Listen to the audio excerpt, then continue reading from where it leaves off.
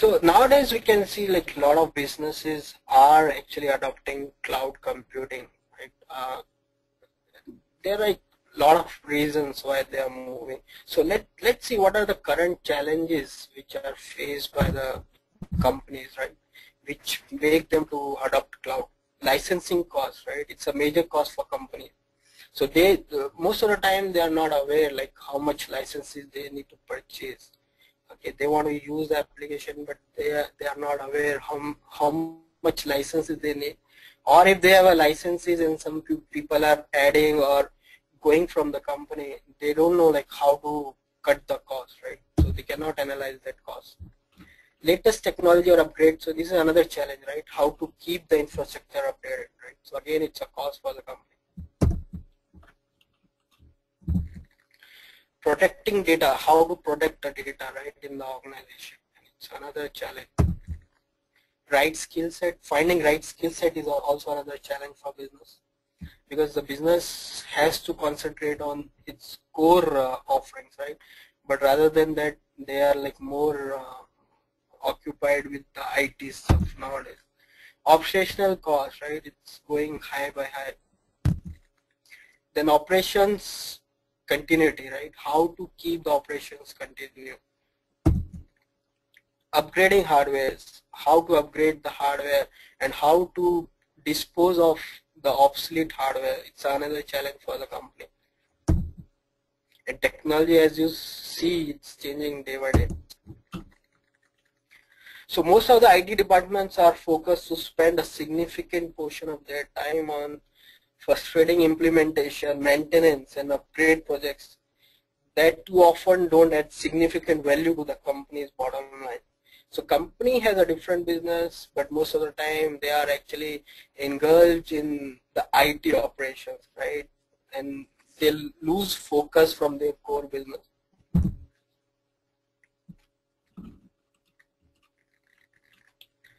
So every company asks, right, can cloud help me?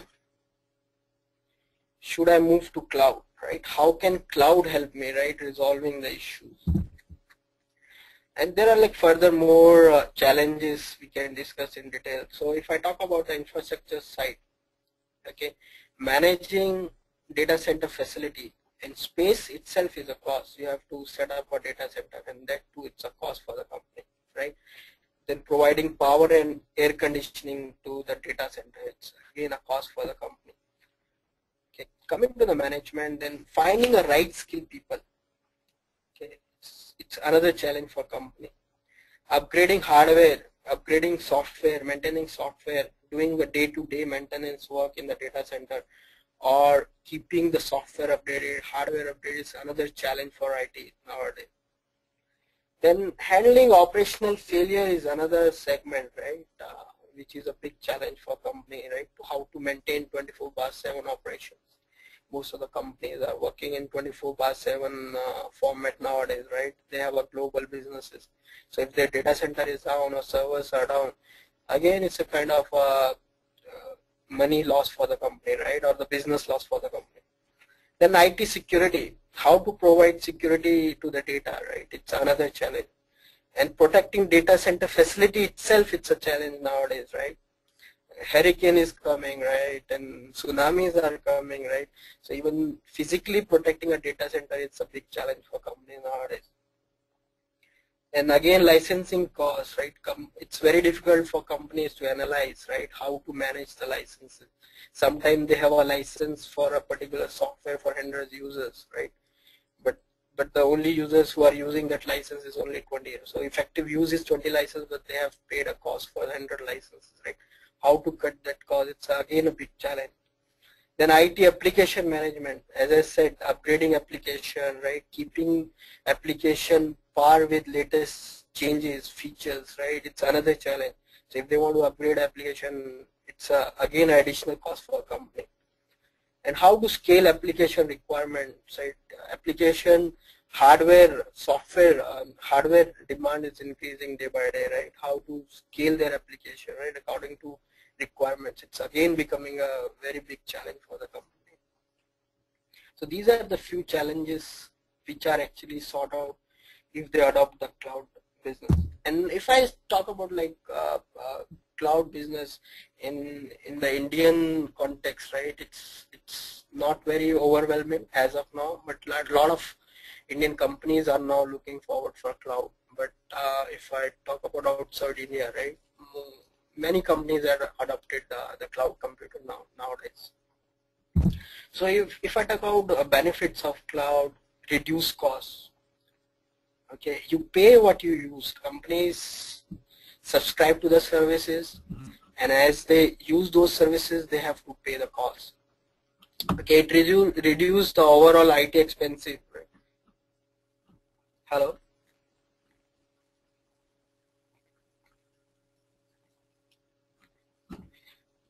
Hello. So it reduces overall IT expensive by cutting down the costs on hardware and software networking, etc. Then rapid scalability, right? You can provision the servers very fast, right? You can provision the required application software very fast if it's a cloud, right? You can easily add up required bandwidth, processing speed, data storage, or number of licenses in very short time. And most of the data centers nowadays who are offering cloud services, they are actually almost automated, right?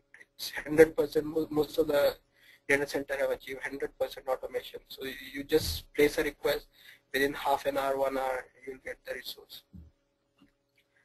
And of course, organization can store more data than on private computer system. Highly automated. So as I said, there is no need for IT to worry about paying for future updates in terms of software and licensing or hardware.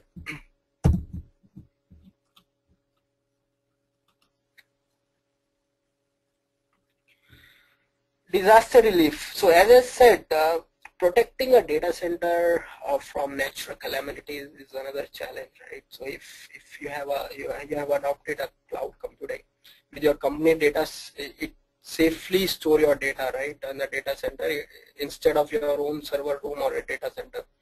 Losing power due to hurricane, earthquake, or any construction worker cutting the power lines, right, that won't impact your operations because the data center which are providing a cloud service are highly available data centers, right? And you can access, if you have an internet connection, as I said, from anywhere and from almost any device. Flexibility. So cloud is very flexible, right? As I said, it's automated, right? Cloud computing offer much more flexibility than past computing method, right? So if you place a request for a specific application or service, right, that can be taken care within like half an hour or 1 hour. You have an application and you can just start working on those. So services availability is very fast. More mobility. So as I said, you can connect from anywhere since it's over the internet, right? So employee can access information wherever they are rather than having to remain at their desk. So it's a big advantage. So most of the time now, right, there is a concept of work from home, work from field, right? People are more into traveling nowadays, so they can connect with the cloud computing, right? So from anywhere, and as I said, almost from any device. Allow IT to shift focus. No longer having to worry about constant server updates and other computing issues. Organization will be free to concentrate on their core business, right? They don't need to worry about the IT operations now, okay? Because they have already adopted a cloud, so they can concentrate more on their businesses in spite of concentrating on their IT stuff, right? So it shifts a focus for a business. World-class service delivery. So cloud computing infrastructure offer much more great scalability, complete disaster recovery because they are like highly available data centers, and impressive uptime numbers. So almost every cloud computing is these days actually offer 99.5% of availability time, right? If I talk about in terms of service availability. Coming to the deployment method, so when we talk about cloud, right, there are certain